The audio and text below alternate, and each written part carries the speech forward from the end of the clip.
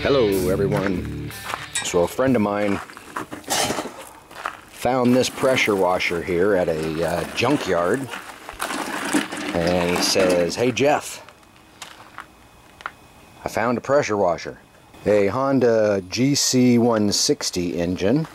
So we put gas in it and it actually started right up, but boy, it was clickety clackety, making a lot of noise from the upper end here, so we shut it right down.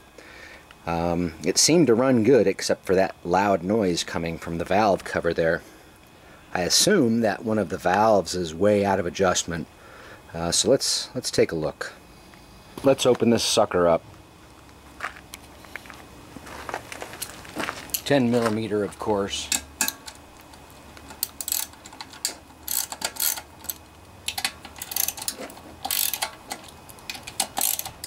Sometimes these Honda covers are like glued on with silicone and they're a bit difficult to remove.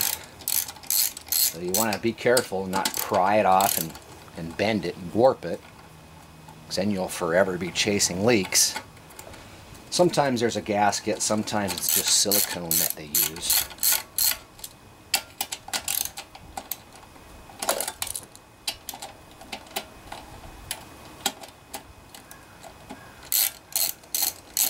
And you can see here, I've got the adjustments. The intake is 6 thousandths and the exhaust is 8 thousandths.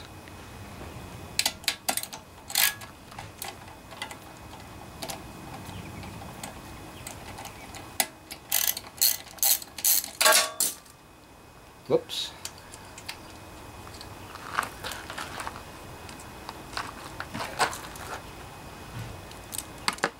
Try to pry it a little bit, and it doesn't want to come, so we're going to have to work that sucker off there real easy like. I'll show you how I'm going to do it. So, as I was saying, these can be real tough to get off. I'm just going to spend some time rapping on it here and try not to dent anything. My rubber mallet might be a good choice. Ah, what the heck. I'll just be careful.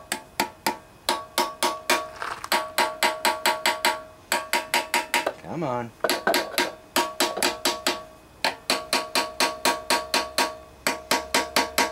There's a couple of pry spots. I'm going to try to very carefully pry it off there. That sucker is just locked in place. If it gets real bad, I'll probably get a blowtorch and heat it up, try and take it off. Oops, I'm bending it. Gonna have to fix that. Starting to make a different noise now, so I think it's loosening up. But you see, I bent it, but I can bend that out. It's just a cover anyways.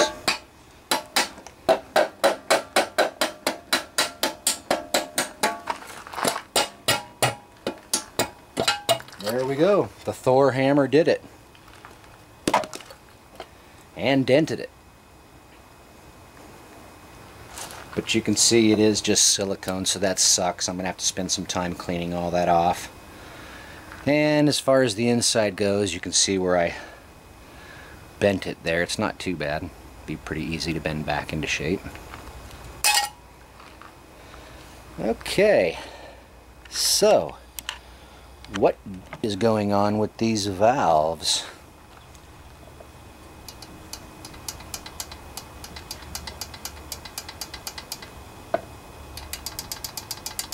That could be a noisy valve.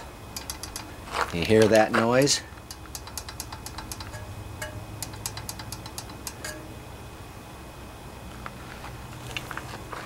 I'm going to slowly pull the pull rope and just kind of work it through and see what's going on here.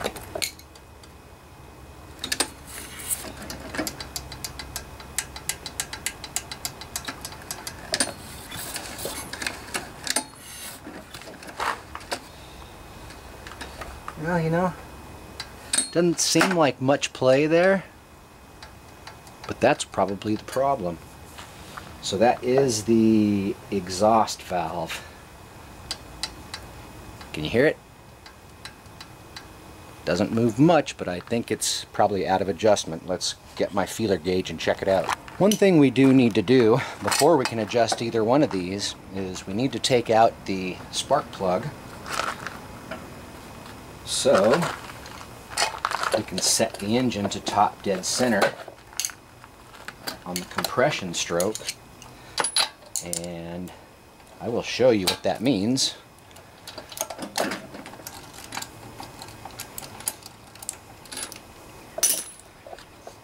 So the compression stroke is when the piston is moving up and the combustion chamber is full of gas fumes, and when the piston's at the top of its travel, that's known as top dead center.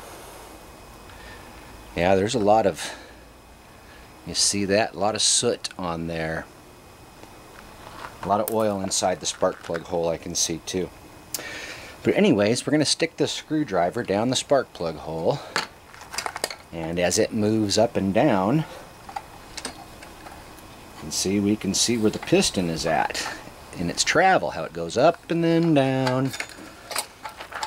So what we want to do is find a downstroke when the intake valve is opening, which when it's pressing down, and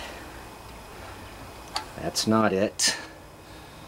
But this stroke here is when you're sucking fuel into the system, and now we're heading back up on our way to our compression stroke. Now this is when we want to find the top of the piston travel right here. So that's it. I'll double check that. Look at it from the side here, that always helps me.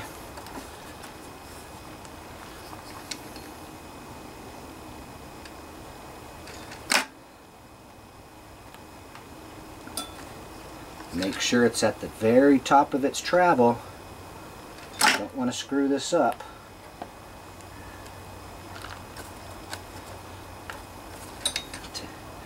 Take it nice and slow. That's the top of the travel. Okay, so now we can adjust these valves and see how loose they actually are. Here's my 0.008 feeler gauge here, and I'm just gonna, yeah, it's not super loose, but it's pretty loose. And let's see, the intake is supposed to be at 6.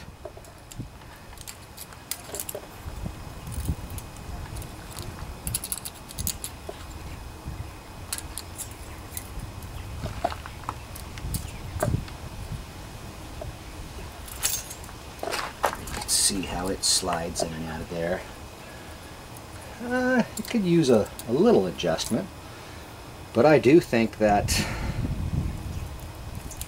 the old exhaust valve is way past 8 thousandths.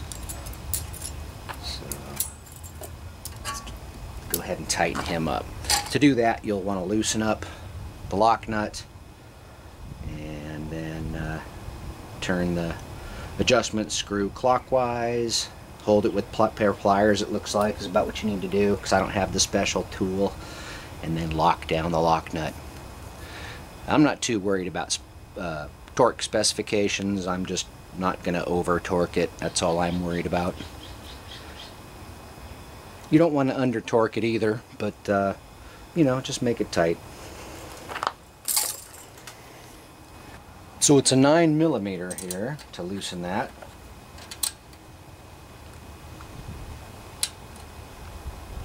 You can actually turn this with your finger. Alright, let's see. Got my 8, and I'm just going to tighten it until it's a little stiff to get in and out of there.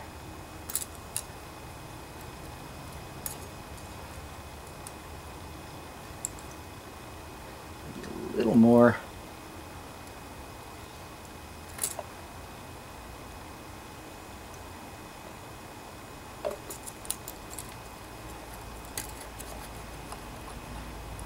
Yeah, I think that's about right.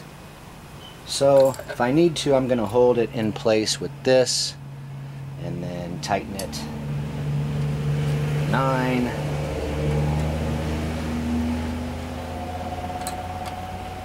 Try to hold it right there.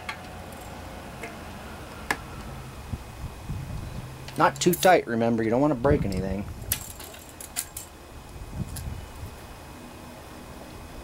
I think I need to go a little bit tighter.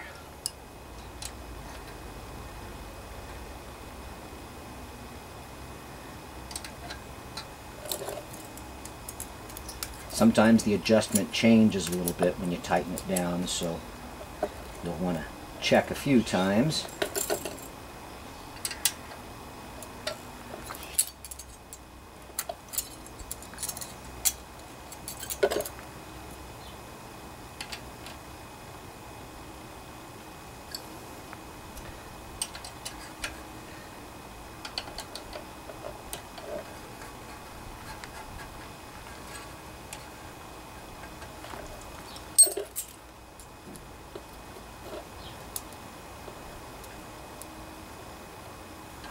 And onto the intake side. Need a little tightening there as well. Not very much.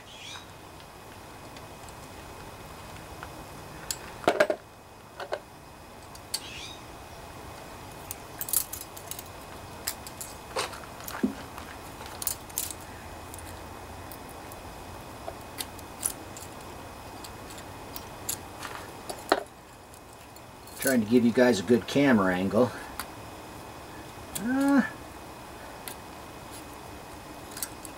You know, I think that's going to be alright. Yep, we're going to leave it right there. Hold this in place. Tighten it down. And check it again. Once again, this is the 6 thousandths. Yeah, I think that feels pretty good. Turns out this dent doesn't cause any trouble, so I'm not even going to worry about pulling it out. My buddy won't notice. It did come from a junkyard after all.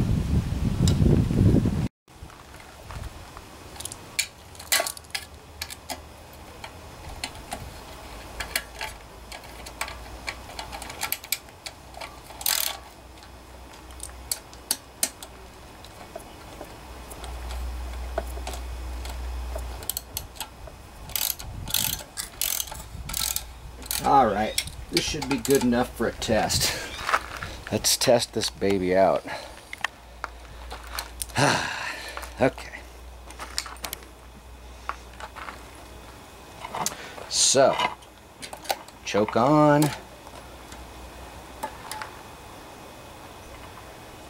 We already checked the oil, so I know we're good there. Let her rip.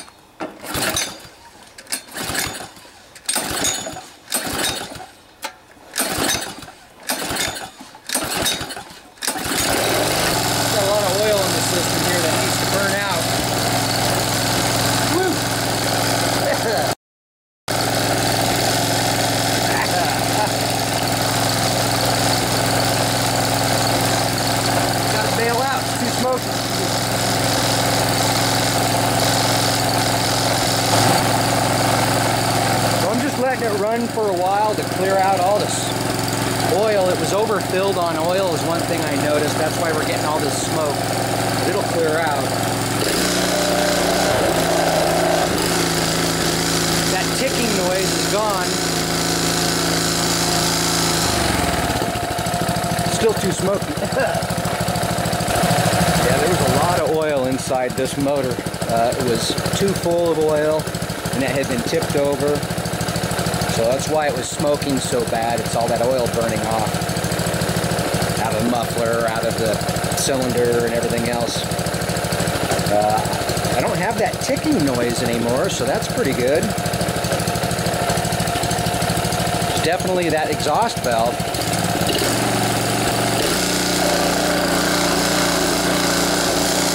Seems to run pretty good. Let's call this a success.